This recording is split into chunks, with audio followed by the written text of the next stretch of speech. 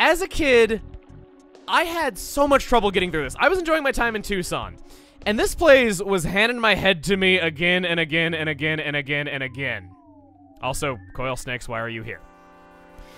I finally got to the end of it after hours and hours and hours and hours of playing, and shortly after this point, I got a phone call, and because this was in an era before cell phones, I had to go run to the kitchen to go pick it up.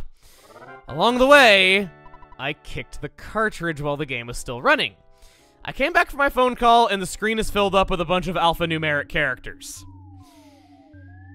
I reset the system. My save files are all gone. This game was so lucky that Tucson was so good, and that its text and characters were so charming, because with any other game, I probably would have stopped playing it and not been here right now. So I guess that means I'm lucky, not so much the game. But we made it. We didn't die along the way, made it here in one piece, and we're a heck of a lot stronger for it.